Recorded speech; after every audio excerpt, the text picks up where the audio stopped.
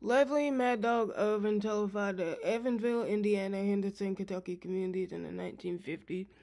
It all began on December 2nd, 1954, when the body of Mary Holland was found at the Mermaid liquor store stuffed behind the toilet.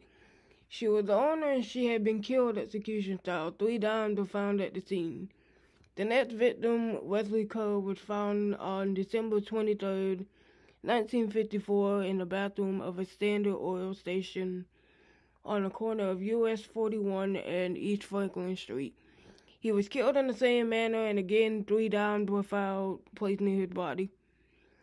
I had traveled to Evansville to research this killer and found that most of the sites were no longer in existence or had changed so much as to be unverifiable. The following picture is a photograph of the corner of US 41 and Franklin. The area looked different than it would have looked back in the day.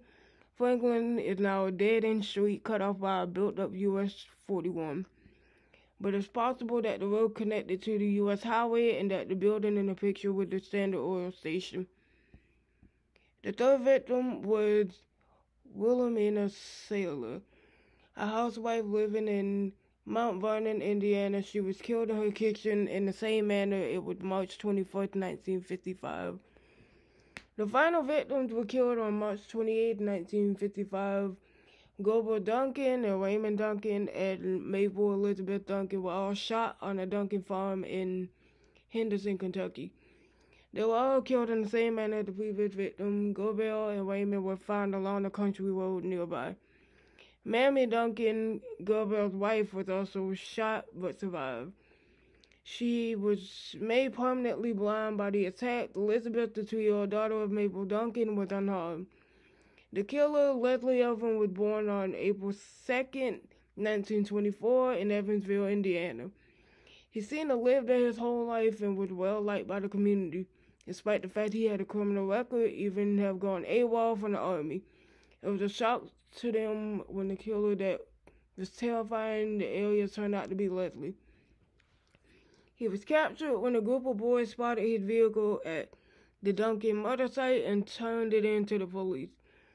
The car matched the car seen at previous murder scenes. The trial became a media circus with the newspaper were there every day. One of the writers labeled Irvin as a mad dog when he saw the accused being led into court by a dog chain around his neck. In the midst of this circus, Irvin escaped from the Gibson County Jail by making a set of fake keys. He was recaptured in San Francisco after a couple of weeks while trying to pawn stolen items. During his trial, there was a great concern whether he would receive fair trial because of all the media attention. His defense attorneys tried to get the venue changed and succeeded the first time but failed in further attempts. He was found guilty and sentenced to death. His attorneys appealed all the way to the Supreme Court because the state of Indiana had a law that a change of venue could only happen once. The argument was that a person's fair trial should not be dictated by state law preventing one. The Supreme Court overturned his conviction to set precedent for future criminal trials in regards to media coverage and prejudice toward defendants. Irvin was retired and found guilty on June 13, 1962 and sentenced to life in prison. He died in prison on November 9, 1983 of lung cancer.